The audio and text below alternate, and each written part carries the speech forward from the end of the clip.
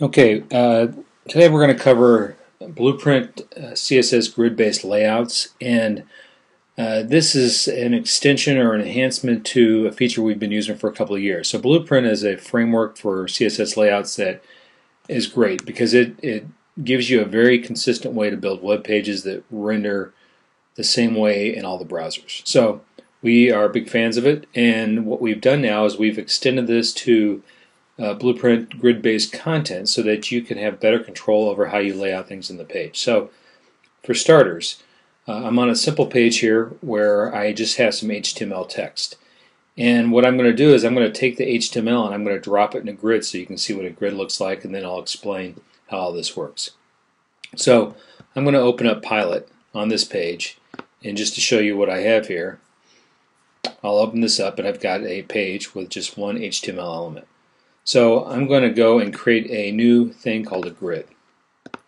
So grid's like an inner page. It's just a section that you can drop in the page and put things in. But what's nice about the grid is you can organize it in a column-based fashion. So I know that by default we build all our sites with 24 column grids, and depending on how your site is laid out, you might have different regions or space where you might need a smaller grid, but 24 is the max for us. And I'm just going to save this thing. So I have a grid in my page. Now I'm going to move the HTML into the grid just so we can see how this is going to look, and then we can cover some more details there. So I'm going to pick up the HTML, and then I'm going to come back to my grid, and I'm going to share it in there. So when I come back to my page, it's going to look pretty much the same, but I've adjusted the style sheet to display the grid when I'm in a grid. Okay, so like I said before, I created a 24 column grid, so if you count them across, you'll see there's 24 columns here. And then I can do things from here. I can go and change the grid dimensions and things if I want to. So say I want my grid to only be 18 columns. I can edit it, and I'm going to jump right into the HTML through Ace Editor here, and if I back up to my grid, I can set the grid dimensions. So I can change it and say, well, this is really going to be 18 columns, and save it. Okay, so now I've got a smaller grid, 18 columns. You can see how it fits in the page. All right. Now what I want to do, though, I'm going to go back and I'm going to jump back into Pilot here, so I can create some new content parts. So I'm going to edit this grid directly. I'm going to set it back to 24 columns, and then I'm going to take the HTML content that's in the grid, and I'm going to basically copy it. No, this is it already here, and I'm going to dupe it back into the page so I have two things.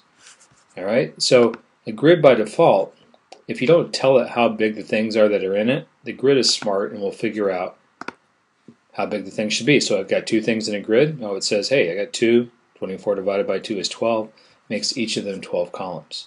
Alright, so this is really powerful when you want to lay out multi-column layouts or anything like that, and know that you're going to have an exact equal number of columns for each section. So I can go back to my grid, and now I can take it and create a third part, dupe it in there, and if I refresh my page now, I'll have a 3-column grid.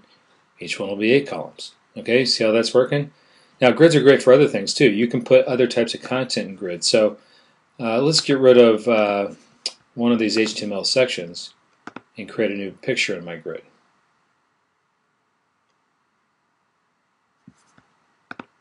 So now I'm going to throw a picture in the grid, and I've got a default one here that I'll use. So I'm going to go find an image that is actually 960 pixels wide. I'm going to upload that and save it. Okay, so what you're seeing in the grid, I've got HTML, HTML, and a picture. I still have 3 things. If I come back and refresh my page, the grid is smart enough to resize the images to fit exactly in the spot where it lives. Okay, so this is just a starter on grid-based layout. Tomorrow we'll cover some more in-depth things like how to put grids inside of grids. All right, hope you find this helpful, and thanks for your time.